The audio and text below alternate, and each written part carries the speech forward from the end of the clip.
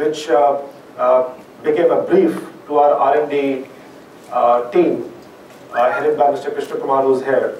New packaging, new positioning, new messaging, new graphics, and of course new platforms to communicate with the consumer, the new age consumer who's not on the TV, not in print, but more on the digital network.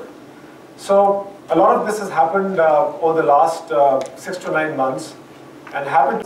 Rajiv Shukla, I'm Managing Director for Everstone Capital Asia, based out of Singapore. We are a $3.3 billion private equity fund that invests in a number of spaces across consumer discretionary, consumer staples, healthcare, pharmaceuticals, IT services, etc.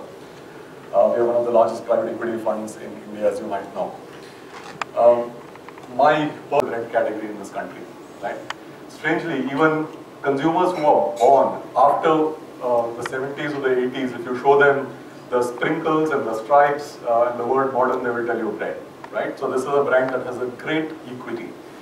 The question that we had was, how do we take and understand what is it that made the brand modern?